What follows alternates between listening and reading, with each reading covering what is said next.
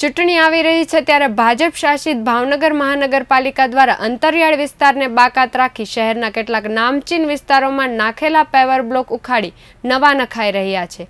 આડકતરી રીતે નેતાઓ પોતાનું માર્કેટિંગ કરી રહ્યા છે। ભાજપ શાસિત ભાવનગર મહાનગરપાલિકામાં થઈ રહેલા કામો ભ્રષ્ટાચાર યુક્ત હતા, જેના આ પુરાવાઓ છે।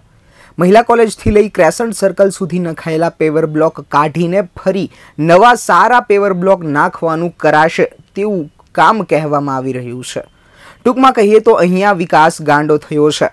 સરિતા સોસાયટીમાં મોટા ઉપાડે ઉદ્ઘાટન કર્યું, પરંતુ પેવર બ્લોક નથી નાખ્યા, એટલે કે પ્રજાને માત્ર નજરે ચડે તેવા વિસ્તારોમાં જ કામ દેખાય તે માટે બ્લોક નખાઈ રહ્યા છે।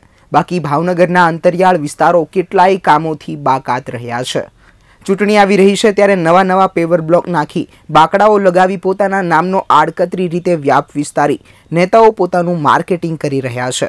ચૂંટણી આવી રહી છે એટલે પ્રજાને ચોકલેટ દેખાડવામાં આવી રહી છે।